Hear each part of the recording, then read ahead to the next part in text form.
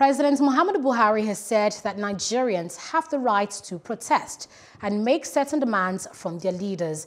This was disclosed by the Minister of Youth and Sports Development, Sunday Dare, after meeting with the president at the presidential villa in Abuja. Relaying Buhari's opinion on the ongoing Endsars protest, the minister said the president had vowed to implement the reforms he promised. Dare also added that President Buhari appealed to the protesters to give government enough time to address their demands.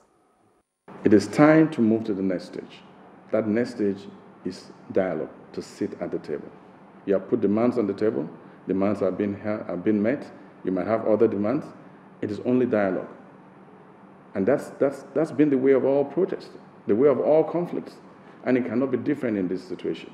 Government has a responsibility when it comes to protecting the lives, the liberties and freedoms of every other Nigerian. Where my right stops, the right of another Nigerian starts. The Nigerians in this country have a right to go out and earn a means of livelihood. Some, if they don't go out on a daily basis, cannot feed their families. So if they're stopped from going to feed their families, it also increases the insecurity.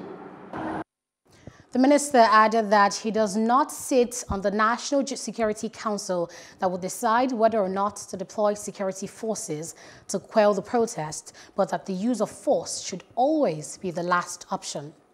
The use of force is often the last, should always be the last option. And I think in this instance, I don't see us getting to the last option, because we have a group of youth who are reasonable, who are smart, who are articulate, who are well educated, and who are willing to have those crucial conversations with government to bring about the reforms, to monitor those reforms, to ask for accountability and transparency in government and good governance.